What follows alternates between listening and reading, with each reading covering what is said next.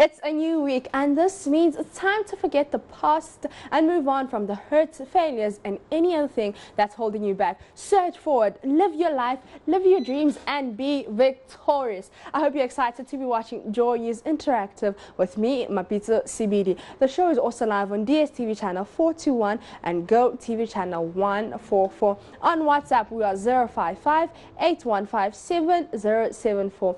On Facebook and Twitter, it's Joy News on TV.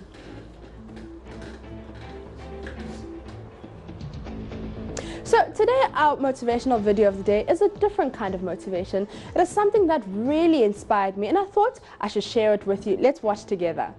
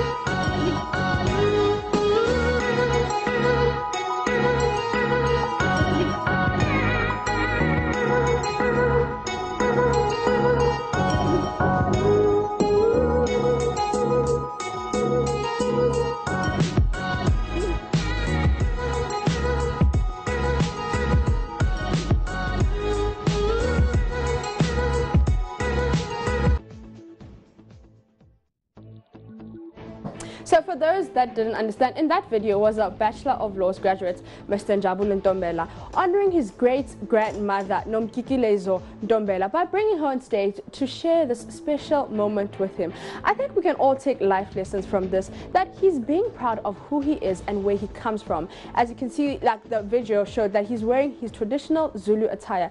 And it also serves as a reminder to never forget where we come from. And honestly, I found that inspirational, and that's why I thought I should share it with you guys. And now moving on to the National Health Insurance Scheme, which would from 1st of May 2018 kickstart a pilot project to include family planning in its service in 6 selected municipalities and districts across the country for valid NHIS subscribers. The introduction of family planning onto the scheme is in collaboration with the Ghana Health Service as part of efforts to reduce maternal and infant mortality, unwanted pregnancies and abortion among the youth, which mostly led to school dropouts and health complications. So we posted this on Facebook and we want to find out what your thoughts are on this. What do you make of this? Let's go to Der Simone, who says it's not a priority now. Accessibility of the scheme is what we should tackle now. Make sure it's accessible to all, especially the vulnerable, children, women, poor, etc. Brian Jeremiah says it's a good move and it came at the right time. It is in line with the plan to reducing streetism. I wish them well for successful implementation of the program.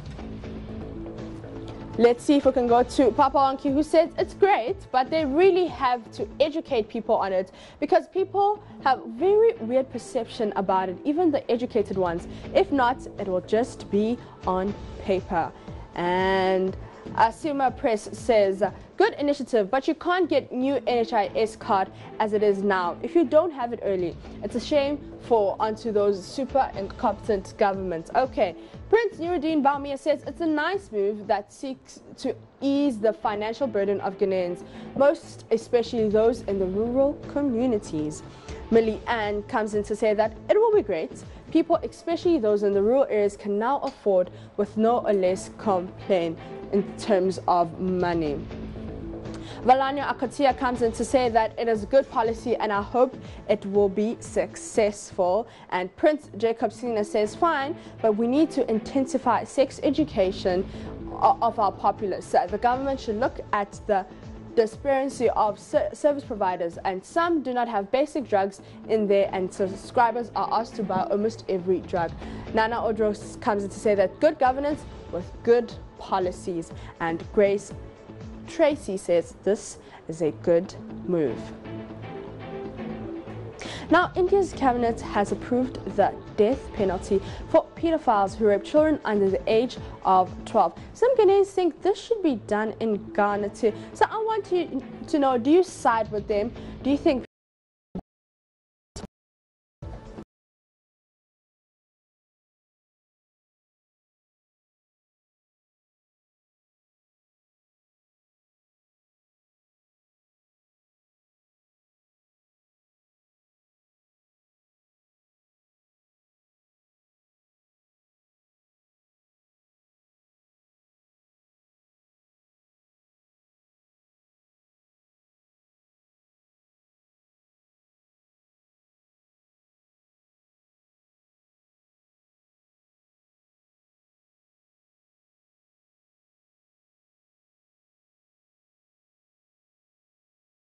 family matter?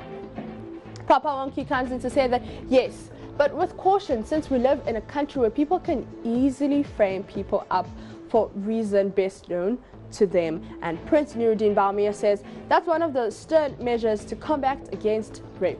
I endorse it.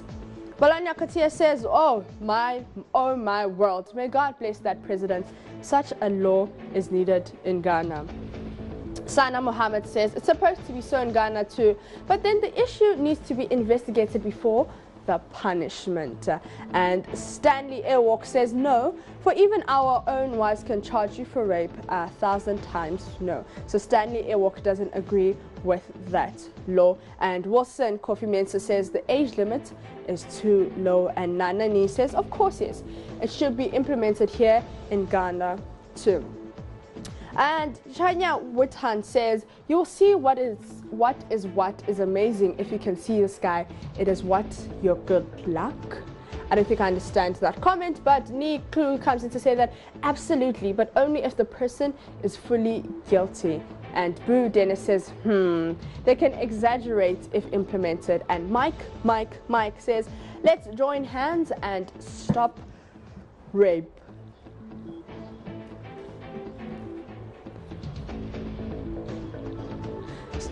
So those are some of your comments on Facebook. We all need a dose of inspiration, don't we? Well, it appears even the big women do. Here's an interview I had with EC chairperson Charlotte Asay after she was honored at the Glitz Award for Excellence in Governance. Talking about inspiration, one woman that inspires you and why? There are a lot of women who inspire me in Ghana. And especially if you go to the markets, those women overcome major obstacles and challenges to get foodstuff to the market early in the morning. They inspire me. There are a lot of young women now in Ghana who are doing amazing things, building global brands. Claudia Lumo is an example. There's Trudy Arnold. There's Renee Q. And I have a lot of admiration for them because they show a lot of grit. Aisha will be now Aisha Yensu. They show a lot of grit, and they don't focus on the challenges. They focus on the possibilities, and they just keep going. So those women inspire me. And of course, as a woman, to get to where I am, I stand on the shoulders of a lot of women who have gone on before me, whether as lawyers, whether as I found a lot of inspiration from female lecturers when I was at the university. I found a lot of inspiration, and I still do, from my mother, who was widowed very young and had to take care of her children and didn't have the opportunities and the education that I have. So I'm inspired by, there's Auntie Alice. I'm sure every woman who braids her hair in Ghana knows Auntie Alice. For me, Auntie Alice has built such a strong brand and has trained so many other women and kept so many young girls off the streets. Wonderful there. Let's take some of your WhatsApp messages. So this one says, from Uncle Maxwell says, so the NDC is crying over this. Very simple. Nana Addo should sack the 629 workers that were employed by the dead goats to reduce the numbers. We are tired of the thieves. All right.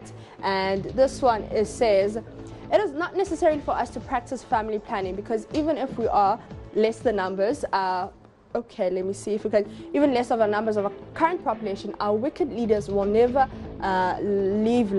make life easy for us. Thousands of countries are twice us, but still living better. Muhammad Sika. Okay, so those are some of your WhatsApp messages. Do keep them coming through. We really appreciate it. This one from Ben, who says, for the pedophiles, I don't think this ultimate punishment should be adopted. Remember, capital punishment is wrong in our laws and belief systems. So two wrongs don't make a right. Time for a breather now. When I return, we'll seek answers to when last you visited a library or read a book. Stay with us on Joy News Interactive.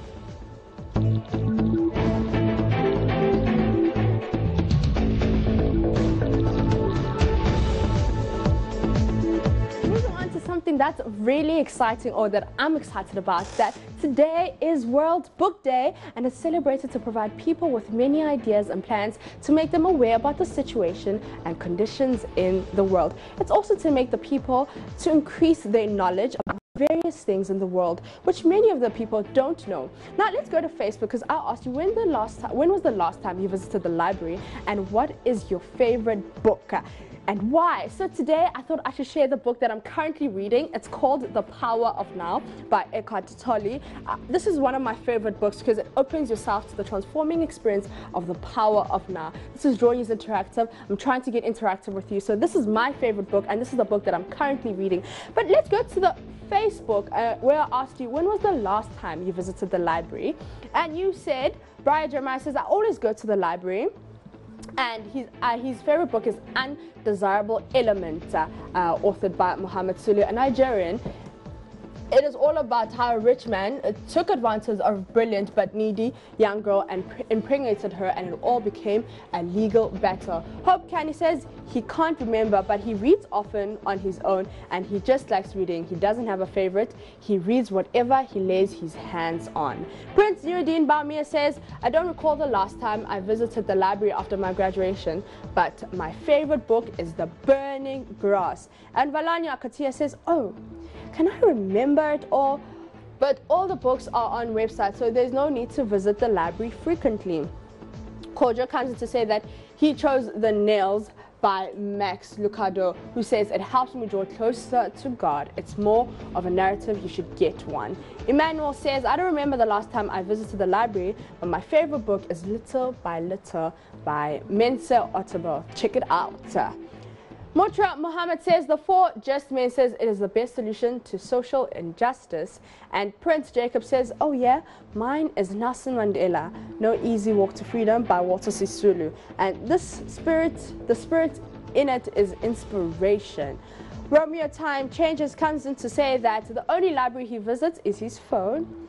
Everything I need to know is there. All right. And Papa Wonking says, can't really tell, but I read the Bible very often. And Nana Estudi says the Bible because it contains more than deceit and lies. So he got 4 replies. Let's see if we can get interesting replies there. Okay, so it's not coming, but the blessings say Anthony Robbins awakened the giant within. Philip says, the last time I visited a library was 2005. That was my school library. Since then, I only borrow from my friends, not because I don't want to visit the library, but because I don't have any library where I live. Simon says, social media has taken over. Now, wonder most of us write and speak very bad English. Okay, so those are some of your comments there. Damli Jamal Abdul says, last week, Power of Failure, Charles Simmons. And Absurd Jackson says, do I even remember I read online? And Eja Kofi says, library. I buy my own books. And Brave Pascal says, I have a library on my smartphone. And Stefan Carboner says, Google is Bay. And Malcolm said, he says, I never visit self.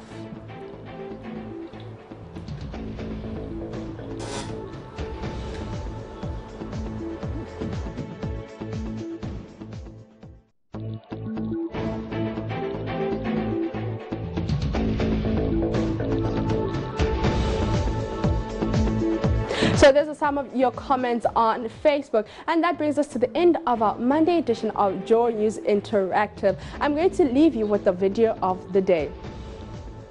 this one. Fail early, fail often, fail forward. You know, it's always a little bit frustrating to me when people have a negative relationship with failure. Failure is a massive part of being able to be successful. You have to get comfortable with failure. You have to actually seek failure. Failure is where all of the lessons are. You know, when you go to the gym and you work out, you're actually seeking failure. You want to take your muscles to the point where you get to failure, because that's where the adaptation is. That's where growth is. Successful people fail a lot. They fail a whole lot more than they succeed, but they extract the lessons from the failure and they use that the energy and they use the wisdom to come around to the next phase of success. You gotta take a shot. You have to live at the edge of your capabilities. You gotta live where you're almost certain you're going to fail. That's the reason for practice. Practice is controlled failure. You're getting to your limit, getting to your limit, getting to your limit. You can't lift that. You can't do that until you get to the point that all of a sudden your body makes the adjustment and then you can do it. Failure actually helps you to recognize the areas where you need to evolve. So fail early, fail often, fail forward.